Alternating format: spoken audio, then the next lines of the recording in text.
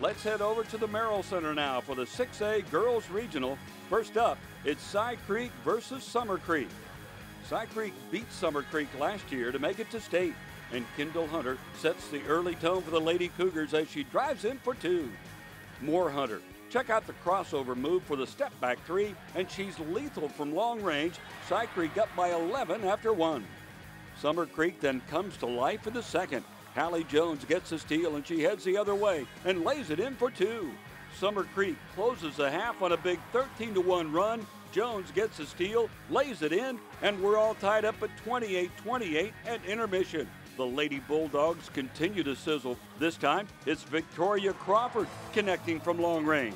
It's all Summer Creek in the second half. Maliyah Johnson leads the way with 17 points, and Summer Creek advances to the regional final with a 65-54 win over Cy Creek and will face the winner of our next game.